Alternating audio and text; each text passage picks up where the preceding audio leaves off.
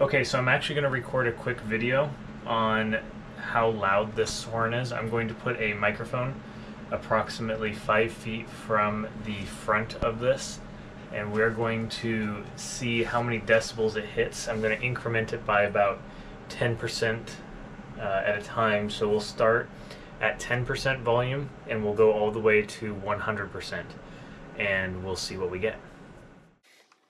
Okay, so let's go ahead and try 10% on volume and see what we get for decibels. Looks like we topped out at around 58, almost 59 decibels. So for 20% volume, we're getting around 66 decibels. And now for 30% volume,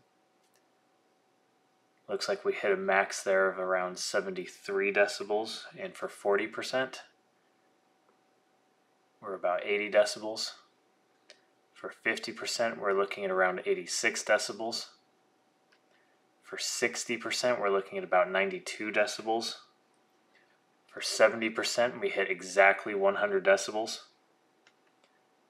For 80% volume, we hit 106.8 decibels.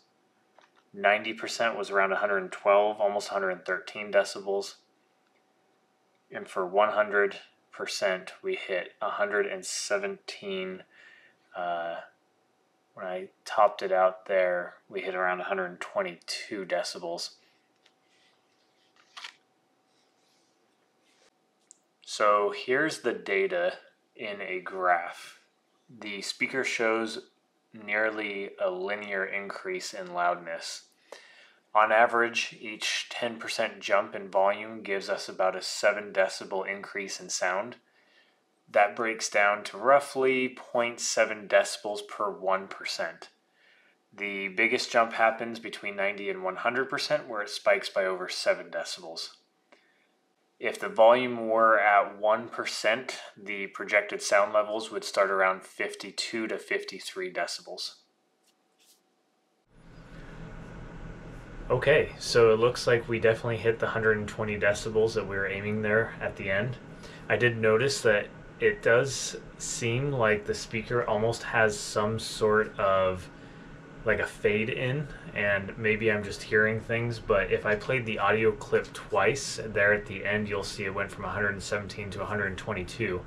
So I went ahead and did the test again, and I did average about 3 decibels higher if the audio clip was twice as long. You can see it compared. Don't forget to like and subscribe if you want to see more content like this.